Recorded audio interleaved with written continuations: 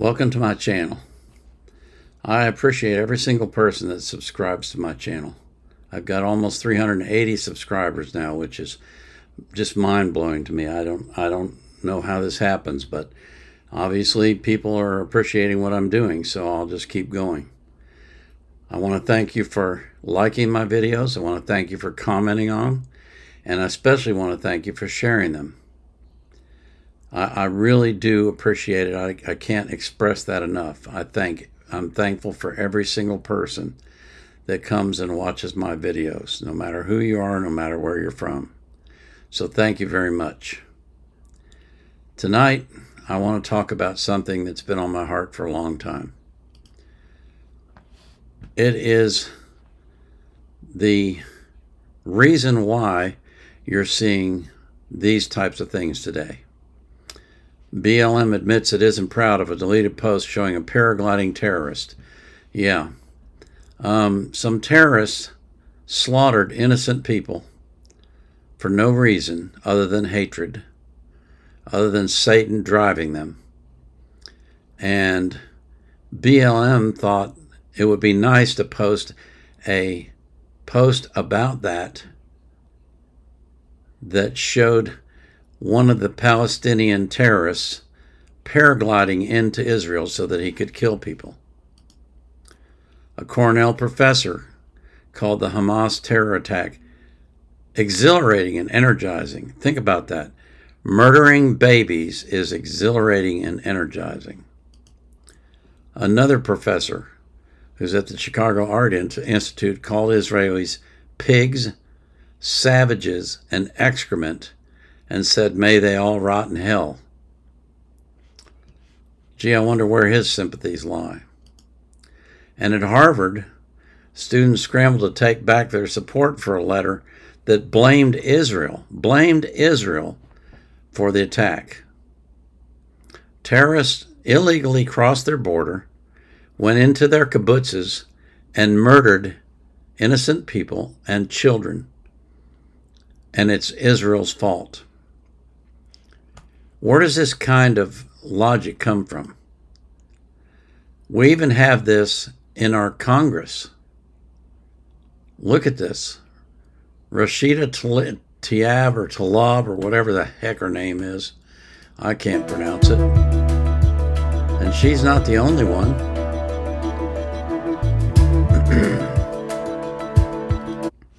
Ilhan Omar. As soon as the explosion occurred at the hospital, the automatic knee-jerk reaction was the Israelis did it. There was no pause to say, wait a minute, we don't really know what happened. So you've got this way of thinking that's permeated our society in education, in legislation, in every part of our society. And students are being taught this stuff every day. And where does all this come from? How did we get to this point in America where people are supporting baby killers? Well, it started long before the Vietnam War, but the Vietnam War was what really got it accelerated. You know what happened during the Vietnam War? Patriotic Americans enlisted to go over and fight the communists in Vietnam. And other people decided, no, I'm not going to do that. I'm not going to support our country. I'm not going to fight the communists. And a lot of those people ended up as professors at colleges. So while those of us who enlisted were away fighting a war, back at home in the U.S., the communists were infiltrating our educational system, infiltrating our film and industry system, infiltrating everything. This didn't just start in the Vietnam War, but the Vietnam War accelerated it. I'm sure that you've heard of McCarthy and what they call the Red Scare. And according to this article, McCarthy was disproven, and he was shamed and embarrassed and driven out of politics. Well, what really happened was, as they frequently do, the communists managed to commit a tremendous propaganda coup. They managed to convince the world that Joseph McCarthy was lying. Turns out he was not. Turns out that he was right. But that doesn't matter, because what matters is what people believe. And what people believe is what the communists feed them. They are masters at lying. They're masters at propaganda. They are masters at creating narratives and changing the meaning of words and the use of words to support their cause. You're not pro-abortion, you're pro-choice. You see the difference? That's what they do. But you have to understand, communists kill a lot of people. They always have and they always will. When they take over a country, they slaughter the population. 150 million people have died. Let me repeat that. 150 million people have died in communist countries due to the communist programs that they inflict on their own people. They get rid of everyone who may have the slightest inclination to fight against them. In Cambodia alone, they killed 21% of the population. To save money on bullets, they actually grabbed children by the legs, by the feet, and swung them against trees to bash in their heads to kill them. That's what communists do. But you go to universities and they'll tell you how wonderful socialism is and how utopian it is and how everyone will be equal. Well, when you look in China, do you think the Chinese are equal to Mao? Do you think they're equal to Xi Jinping? Come on. The only difference between capitalism and communism is that in capitalism, everyone has a chance to become wealthy. In communism, only the party apparatchiks and the people at the very top will ever get that opportunity. The rest, well, you just have to eat whatever scraps are available to you. You see, when the Vietnam War started, protests started among peace activists and leftist intellectuals. That's what they call them, leftist intellectuals. They were pro-Marxists. I don't know how old you are. A lot of you youngsters probably are not even aware of this. But during the Vietnam War, the protesters were carrying North Vietnamese communist flags and rooting for North Vietnam to win the war. Where do you think they got those ideas from? They got them from the communists. You see, there's two ways that you can look at life. You can either believe in God, who's the creator of the heavens and the earth, or you can believe in man. Communism is a belief in man. Communism is the belief that the state will take care of you, will take care of all your needs. Christianity is a belief that God will take care of your needs. That's the only difference between the two. Marxism is just as much of a religion as Christianity is. They just don't want to admit it. And look what happens when this gets done. This talks about how Black Lives Matters was receiving backlash because they were branded as Marxist. They weren't branded as Marxist. Look at this. In a recently surfaced 2015 interview, one of the 3 Black Lives Matter co-founders declared that she and another co-founder, that's 2/3 of the co-founders, are trained Marxists. That's a quote. So how is that branding? That's just telling the truth about them. But you say, we can't do that. Look at this paragraph. These days, Marxism usually means analyzing social change through an economic lens. with the assumption that the rich and the poor should become more equal.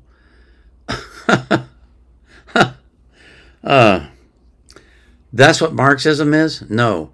Marxism is a belief that the capitalist system and that a belief in God is evil and it needs to be eradicated from the face of the earth.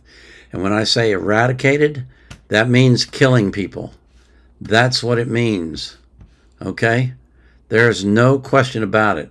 They've killed 150 million people in communist countries since they started doing communism. But you see, every once in a while we get someone who comes out of a system like that and tells the truth. Here's a KGB defector who, back in 1984, predicted what would happen in America. And what did he say? He said that the KGB had sent people into the United States, what they call them moles, okay? And their purpose was to undermine the United States, to create ideological subversion. Quote, what it basically means is to change the perception of reality of every American to such an extent that despite of the abundance of information, no one is able to come to sensible conclusions in the interest of defending themselves, their families, their community, their country. He called the process the great brainwashing, and he said the first stage is called demoralization, and it takes 15 to 20 years to achieve. Demoralization means changing the minds of people so that they adhere to Marxist-Leninist values. I'll put all these links in the description. You can read all this for yourself. You can do the research yourself, but so few people do that I felt compelled to bring this up. They're programmed to think and react to certain stimuli in a certain pattern. You cannot change their mind even if you expose them to authentic information. Ring any bells?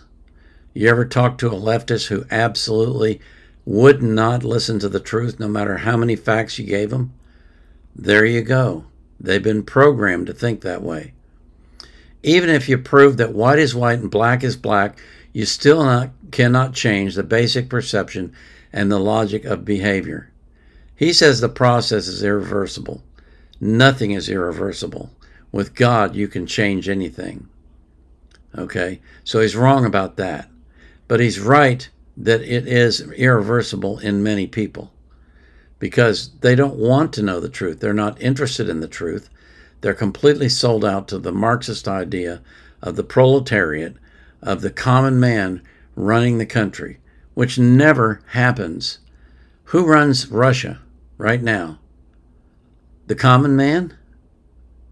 Who runs China? Who runs Cuba? Who runs every communist nation in the world? Not the common man. The common man suffers under communism. Worse than he ever suffers under capitalism. At least in capitalism he has a chance. Okay? He says, as I mentioned before, exposure to true information does not matter anymore. A person who was demoralized is unable to assess true information. The facts tell nothing to him. Even if I shower him with information, with authentic proof, with documents, with pictures, even if I take him by force to the Soviet Union and show him a concentration camp, he will refuse to believe it until he receives a kick in his fan bottom.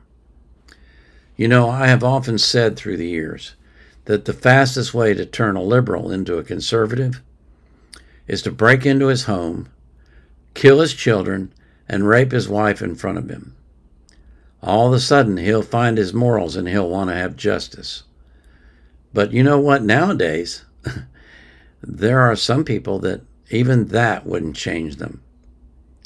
It's stunning to me how completely, absolutely demoralized, to use this man's word, some Americans are. And the third stage is called crisis. He says it'll take up to 6 weeks to send a country into crisis. Well, we've been in crisis for a lot longer than that, and we haven't been turned over yet. The reason is because of the way America was created. the Constitution, the Bill of Rights, the beliefs that Americans have in America and in the American dream and in the American system. So it's taking a lot longer than they thought, but they're hard at work to get it turned. They're hard at work to create a crisis that will cause the country to collapse. And then when it collapses, guess what happens? They take over and they kill every single person that doesn't walk and stand with them. Back in the 1960s, they had groups that were against the United States, like the Students for Democratic Society. They always use these wonderful names that sound so wonderful, but the truth behind them is evil. And there were some people in that group that actually were recorded by the FBI talking about what it would take to turn the United States into a Marxist country.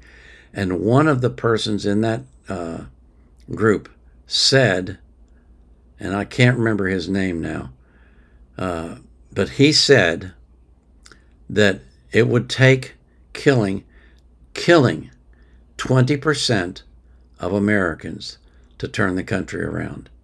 20%. And he said that without batting an eye. You know what the guy's doing now? Writing books for educators.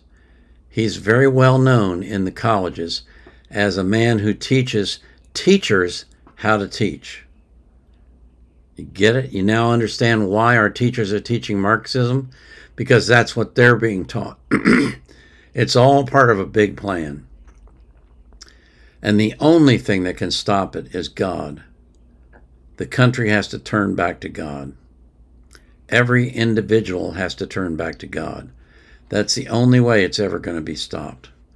And if not, then America goes down the tubes. It's just that simple. America will go down the tubes if we don't turn it around. And we will become a communist country. Mark my words. I'm not lying. I'm not making it up. I'm as serious as a heart attack. That's what is on the horizon for us if we don't turn it around. So we have to fight. We have to fight with every available tool that we have. The most important one is prayer. But we also need to get involved in our local governments and in our state governments and in our national government and then get involved with our neighbors and get people to understand what's at stake. And if we can do that, we have a chance. We have a chance to save America. If we don't do that, it's over. Over. Yeah, I know. You don't believe it. You think, oh, no, I don't think it's that bad. Yes, it is. You need to understand Satan is behind this. And he's the God of this world, and he can do whatever he wants unless people who believe in God stand up and fight against him. As always, I pray that you will prosper, that you'll be in health, and that you'll live a long life, and that God will keep you safe. And I pray that he will do the same for every person that you love. And I pray that you're anxious for nothing, but in all things, through prayer and supplication, with thanksgiving, you'll make your request be made known to God. And the peace that passes all understanding will keep your heart and mind in Christ Jesus. This is the Vietnam Era Vet out.